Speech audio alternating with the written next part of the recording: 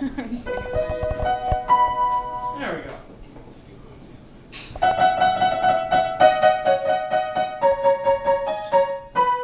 Thank you. Alright, no, I can't actually play the piano.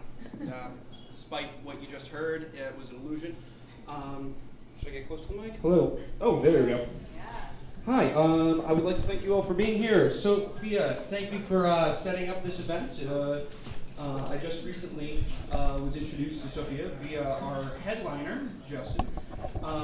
We became friends on Facebook before we actually met, and she posted something on her page saying, you know, her husband was really sick and she needed someone to come over right away to plow her, and I just booked it. And by the time I got there, I didn't realize that there was another word there, and that last word was driveway. So, ended up shoveling the driveway, and you know, joke's on you, you paid me money, and all the snow's gone now anyway, so whatever, your loss, my game. Yeah, I've been kind of freaking out about this, like, all week, because this is the first time I've ever tried to do stand-up, and wrote stuff down, and it was, fuck that, and it's horrible. So I'm just going to throw that all out, and for the next, how long do I have? 5, 10 minutes, 5 and a half, whatever. It's just, you're just going to hear some, you know, verbal diarrhea for the next few minutes. I do like jokes. I'm not good at making up my own jokes, but I did hear this one recently. What's the difference between Sullivan Square and a lobster with a boob job? Well, one's a crusty bus station, the other's a busty crustacean. So. You know, little things like that. You know, there's little puns. You know, I've always been a big fan of puns. In fact, there, you know, the Boston Globe was having this joke contest a little while ago, and you know, send in these emails with you know, with your favorite jokes, and the best ones get published. So, you know, I thought maybe if I send in like 10 different puns from 10 different email accounts, I could maybe win the contest. But unfortunately, no pun intended. You guys like knock-knock jokes? All right, I'm going to tell you the world's best knock-knock joke. You start. Who's that? There we go. Thank you very much. Hey, you just missed the busty crustacean joke, which I stole from you. Yeah, I know. Whatever. But thank you very much for the material. I'm desperately in need of it. Went to a very religious college. Weren't allowed to drink, weren't allowed to smoke, weren't allowed to have sex, so of course that's where I lost my virginity. You know, it was kind of one of those awkward, like, I don't know what's going on here. It's sort of, but the build-up was really, you know, we were dating for a while, we broke up, we got back together, broke up, and this was like spring formal, and there was like nobody on campus, and I didn't want to go, so I'm like, no, I'm just going to sit in my room. And Tracy ended up not going either, so she just kind of called me up and like, hey, you want to hang out? Okay, maybe we could hang out. And so we're hanging out, and we're exes at this point. But then something starts to happen, and for some reason our college doesn't have any locks on the doors. And so as things get started, and I'm like, okay, I think this goes here. And there was a...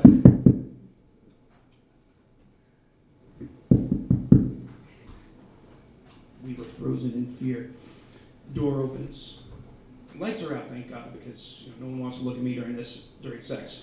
But door opens. Travis pokes in his head, looks around, goes straight for the refrigerator, grabs a root beer, walks out. Okay. Can we keep going? Yeah, we should keep going. Yeah, horrible mess, whatever, awkward. Yeah. The very next day, Travis comes up to me and says, Evan, where were you last night? I stopped by your room, but you weren't fucking there. His actual words. It's not a joke, that's a true story. So yeah, it was a very interesting college. You know, there wasn't, aside from me losing my virginity, there wasn't really any sex going on. There wasn't any, you know, premarital anything. Very low pregnancy rate, but a very high rate of stair accidents. So, yeah, sorry about that.